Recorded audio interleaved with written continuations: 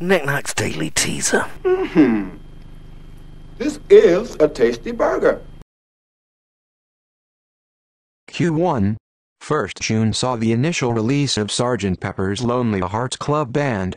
In which year of the 1960s? Q2. It was recorded by the Beatles. Obviously. Who was the album's producer? Q3.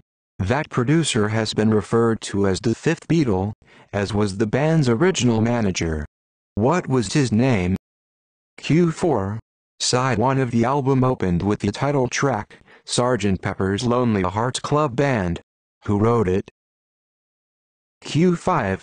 The song is reprised at the end of side 2, and followed by the last song on the album. What's that song called? Q6.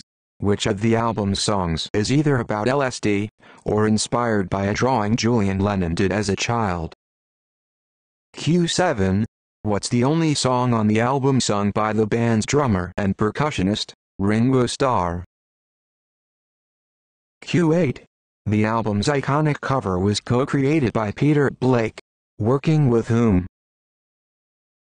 Q9. Which notorious occultist appears on the cover? Q10. Finally, Sgt. Pepper's Lonely Hearts Club Band is the second best-selling UK album of all time. What's the best?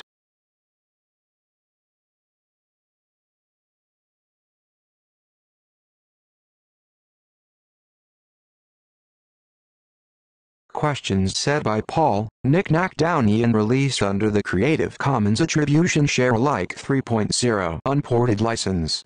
Audio material and images are copyright of the respective owners. The presentation was written on a Mac Mini, with macOS 10.6.8, using iWorks 09 and iMovie 08.